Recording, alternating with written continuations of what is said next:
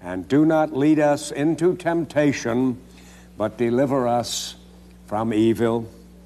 1. True prayers of the Lord's Prayer are forgiven and out of danger with the Father in heaven. But there is still the world, the flesh, and the devil here below. We must remember.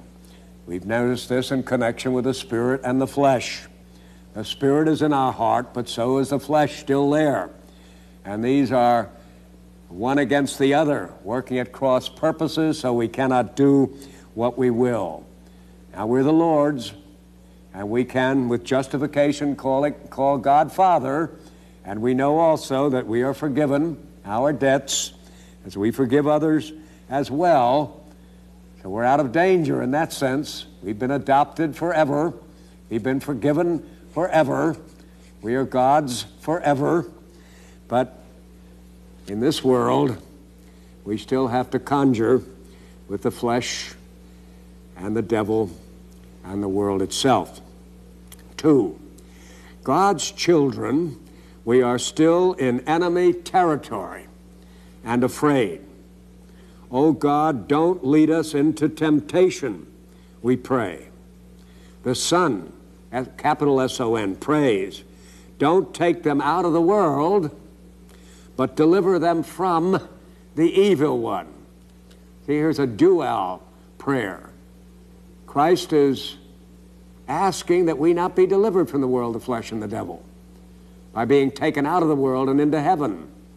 It is not his pleasure for us to go to heaven yet. But he prays even while we are left in this world, while we are not taken out of this world, that we will be delivered from the evil one. That's his prayer. And he teaches us to pray, lead us not into temptation. So the Lord is working with God and with us simultaneously in the same purpose of our not succumbing to temptation. 3, so we his children pray, deliver us from evil. Christ is going to leave us in an evil world, dominated by the evil one, and with the flesh working with the evil one on our inside, as it were. So a very desperate, importunate, urgent prayer goes up from every Christian heart, deliver us from evil. We're surrounded by it. We're even surrounded within. There's more of the flesh than there is of the spirit in us. Every Christian ought to walk terrified through life. You would, if you didn't know that God was with us, you couldn't imagine how we could possibly survive. We wouldn't. We would fall. God is with us, but so is the world, the flesh, and the devil. And we're still very much on the alert, very much in prayer, very, very earnest, storming the gates of heaven. Deliver us from evil. Number 4, if we must remain here, if you will lead us into temptation, in spite of our timidity and fear, deliver us. Don't let us succumb, please. I think that's what the first part of this petition means when we say, lead us not into temptation. God has left us to temptation. He is leaving us to temptation. He could deliver us out of this evil world and all temptation, but he's not doing so, and his Son is not asking so. As a matter of fact, the Son is saying, don't take them out of this world, but he's leaving us in a world of temptation. And since we see that as his will, and these are our circumstances, what we are praying here, I think, is if we must remain here, every one of us would prefer to go to heaven. We don't want to remain in this evil world, but God wants us to remain in this evil world because he wants us to. We want to in that sense of the word, but we're scared silly. We're really running afraid. And so we send up this desperate SOS to heaven, as it were. If we must remain here, if you will lead us into temptation, at least leave us to temptation, in spite of our prayer to the contrary, in spite of our timidity and fear, then please deliver us. Don't let us succumb, please. See, we've got a dual request here. We don't want the temptation. We'd like to be out of it altogether. We wish we wouldn't ever sin again, ever. But it is not God's pleasure to grant that wish of ours, and so it isn't our will either. Not my will, but thy will be done. But it's a very solemn will and a frightening will. But once again it is, give what thou commandest and command what thou wilt. If you command us to stay here, all right, but give us the ability to stay here, which means lead us not into temptation, to succumb to temptation, but deliver us from evil. Number 5, God will lead us to, but not into temptation. If we go into temptation, we are leading ourselves. If we are not delivered from evil by our Father, it is because we refuse to be delivered. We are still SODs, sons of the devil. You get that? We're praying here, lead us not into temptation, but deliver us from evil.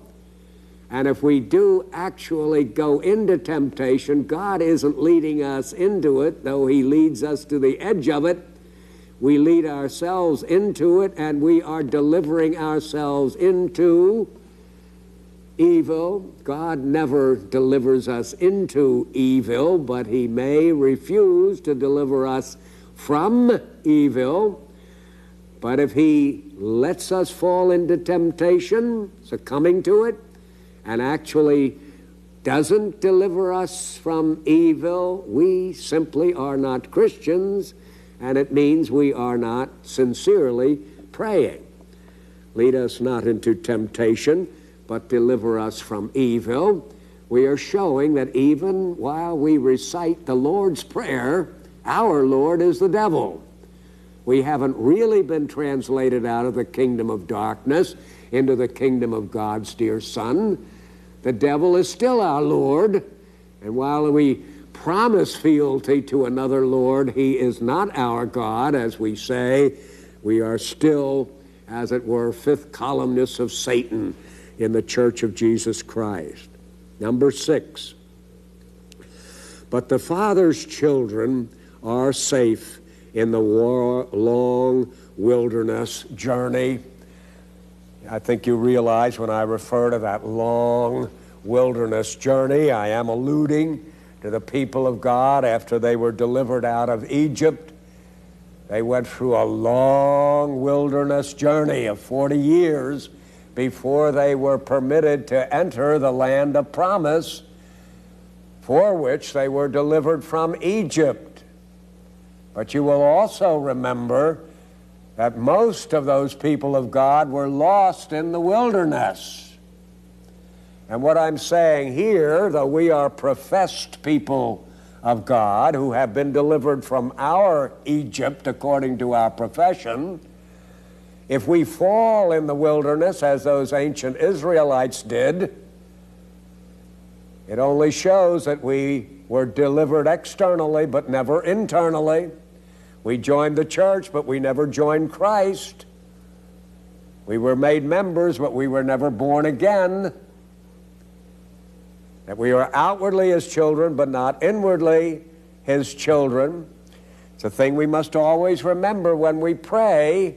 As I say, and I keep repeating, there's a temptation built into the situation to think that you're virtuous because you're engaged in a virtuous activity. Prayer is a good and a holy thing. And when one finds himself praying, he concludes that he's a good and a holy person. But manifestly, a person can go through the form of prayer without the spirit of prayer. He can be circumcised in the flesh, but not in the heart. He can have a heart of stone rather than a heart of flesh. He can call Christ Lord, and Christ the Lord say, I never knew you.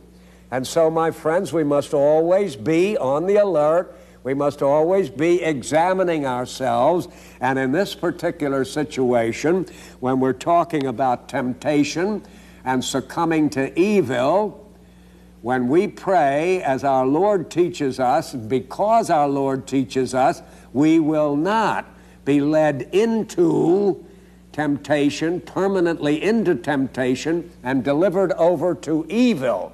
So that if we actually are succumbing to temptation, not just as a lapse, but as a practice, and are actually delivered over to evil, what we ought to realize, even while we're praying, is that we are not praying as the Lord taught us to pray. We're only using the words. It's just as well for us to get off our knees and stop the hypocrisy. Number 7. They will never die, true Christians will never die in the valley of the shadow of death, because no temptation has overtaken you, says the God to whom you pray. Lead us not into temptation, but deliver us from evil. That same God says in 1 Corinthians 10:13, no temptation has overtaken you, but such as is common to man. And God is faithful, who will not suffer you to be tempted beyond what you are able, but with the temptation will provide the way of escape also, that you may be able to endure it.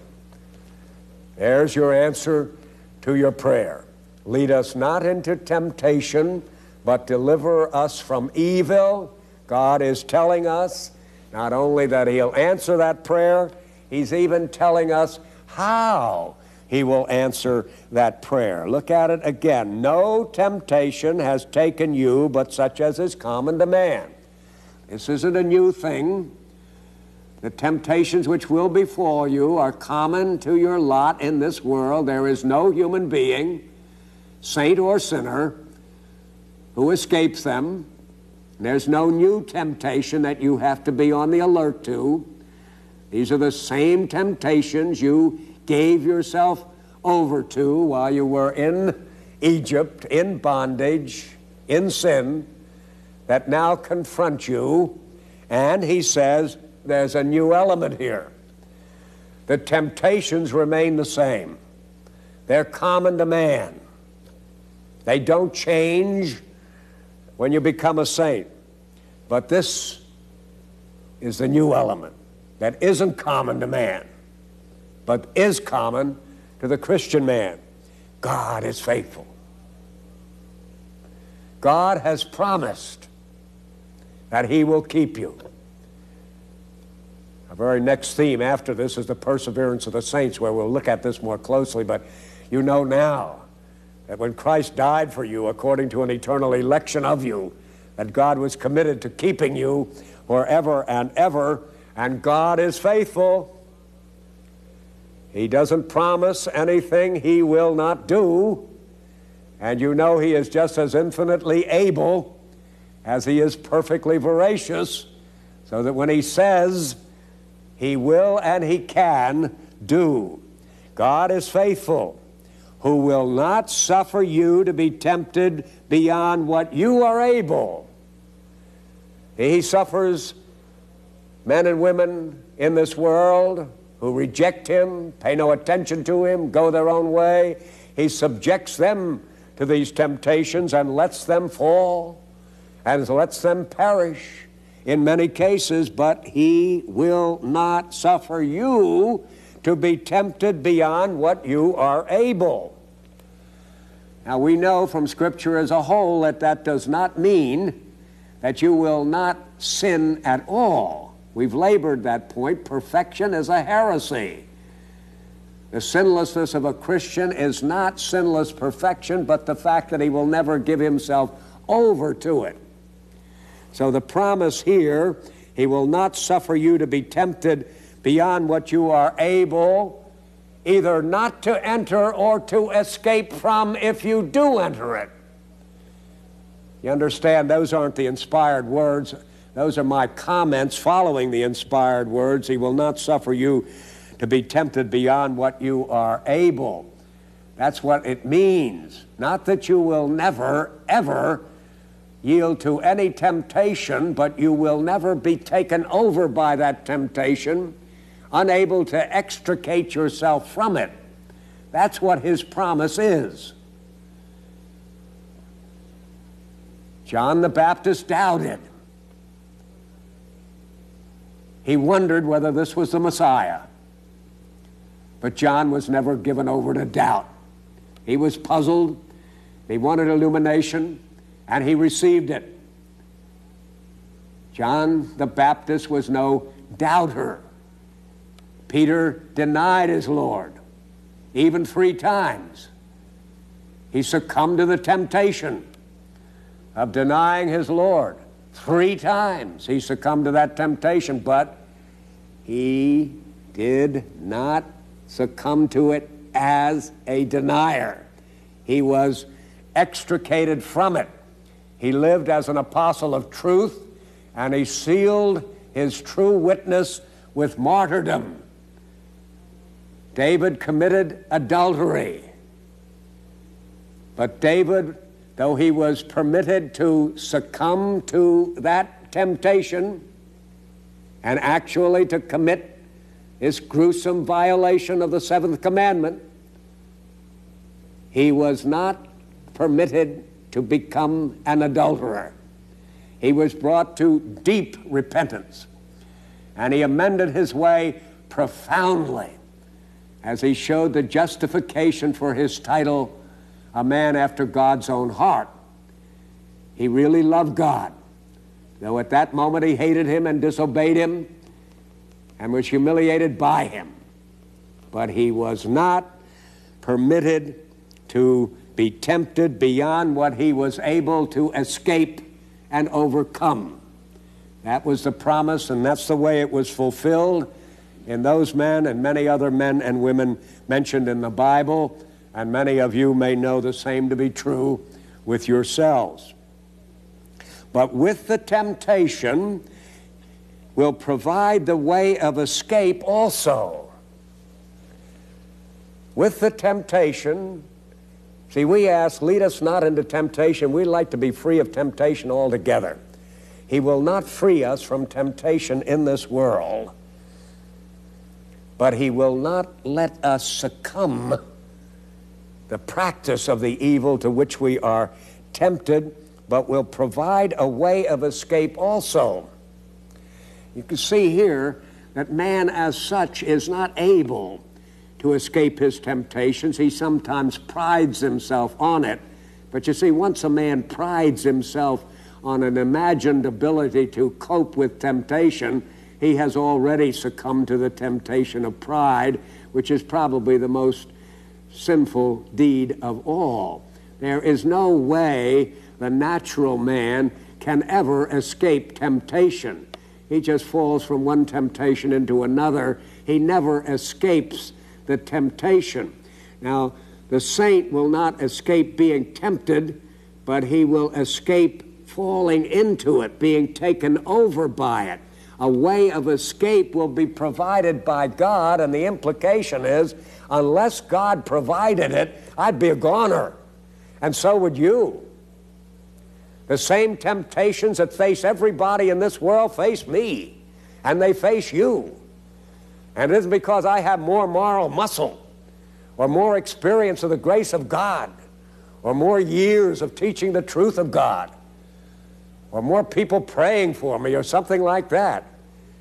There's one reason and one reason only why I escape temptation. If I do escape temptation, it is because God provides me with a way of escape. What the way of escape may be, he doesn't tell us here.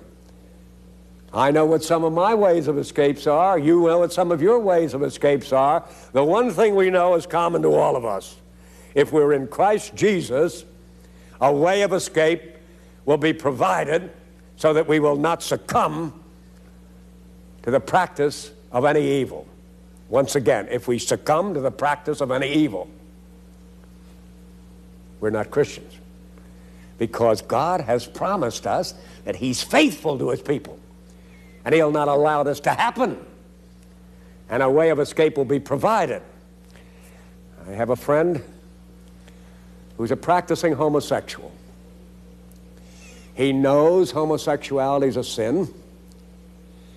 He knows as long as he practices it, he is not a Christian.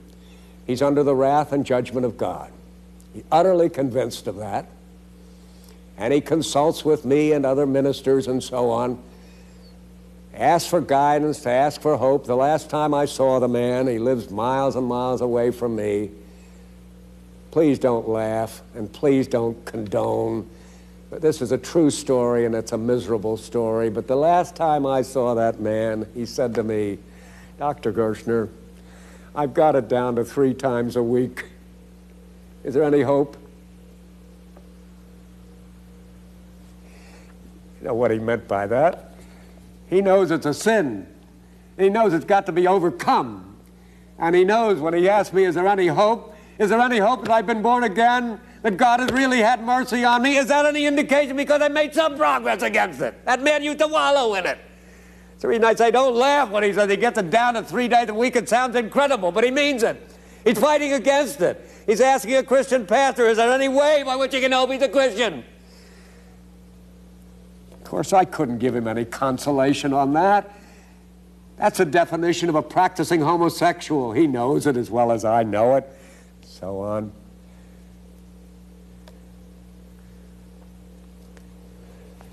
Get what I'm driving at, don't you?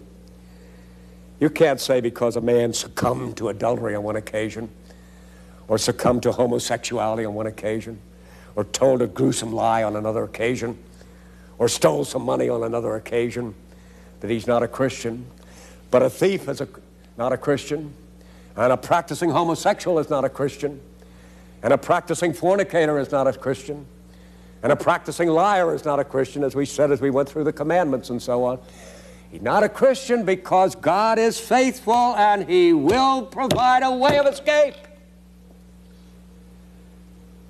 And if there's no way of escape, and you're immersed in the practice, you have to draw the same grim conclusion that man had to draw, and I had to agree with him. He's not been born again. He's still seeking, and I'm hoping God will have mercy on him and make him over again. And when God has mercy upon him, he will not be a practicing homosexual anymore. It may be a very, very difficult thing for him to escape, but God is faithful, and He has promised, and He will provide a way of escape, whatever the sin may be that besets any individual, whatever. Number 8, in the world you have tribulation, but be of good cheer. I have overcome the world. Also in the world you have temptation, but be of good cheer. I have overcome the temptation. You understand the first words are the words of my Lord. In the world you have tribulation, but be of good cheer. I have overcome the world. The latter phrase is my parody on it, but I think it does certainly grow out of the teaching of Holy Scripture, that the Lord is saying the equivalent of the statement, in the world you have temptation, but be of good cheer. I have overcome the temptation. I mean, I have provided you with a way of escape. It's a solemn warning on the one hand that we would never escape it except by His power. As I say, any of us who think that we have that much moral goodness in us that we are incapable of whatever crime you may mention. I lose some friends on this particular point. I maintain about myself and yourself, there is absolutely no unmentionable, filthy crime, indespicable crime that could be committed of which I am not capable and you are not capable. The flesh is the flesh, and out of the flesh comes the flesh. And it can be any kind of enormity, and the only thing that keeps anybody back from any of those is either the providential mercy of God or the saving mercy of God, who is faithful and will not allow us to succumb, but will provide a way of escape from it. That's the only reason. We may boast if we're in Christ, but that boasting is going to be in Christ. If we ever boast in ourselves, we are not in Christ. And we will soon stop the boasting when we realize where we are headed. 9, like old Ulysses, we will have ourselves tied to the mast by our Father when we sail past the island of the Sirens. So we teach that is a most severe discipline necessary, is quite compatible with the divine promise. He'll provide a way of escape. Just because he's going to provide the way of escape doesn't mean that we can just glibly glide along, confident that he will not let us succumb. You remember that figure of that wise old Greek Ulysses, knowing how dangerous this island of Sirens was, that he was determined that he couldn't succumb to them. He had it tied to the mast, and he had his eyes and ears stopped. We'll do the same sort of thing. We know the temptations which surround us. We'll do everything in our power, but our ultimate confidence will not be in our power or our devices. Our ultimate confidence will be in the promise of God that he will provide us a means of escape, even when the means of escape which he provides us is of our own devising. It will be his making our devisings effective, which alone count for them being effective, not our ingenuity. But again, like old Jason, we will have the sweet singer of songs, Jesus, to charm our ears and close them to the siren call. So we please, I'm just referring to ancient Greek mythology here, history mythology here, as to the way by which we escape the temptation and recognize that the way of escape was provided by God himself. We make it as impossible as we can to succumb to the temptation which we know awaits us, and we walk as closely to Christ as we can, because his attractiveness would make temptation appear what it really is, repulsive and distasteful. So simultaneously we go through this world tied to the mast, unable to yield to sin, and at the same time our ears attuned to the sweet music of Jesus, which is so attractive that the world becomes ugly and untempting.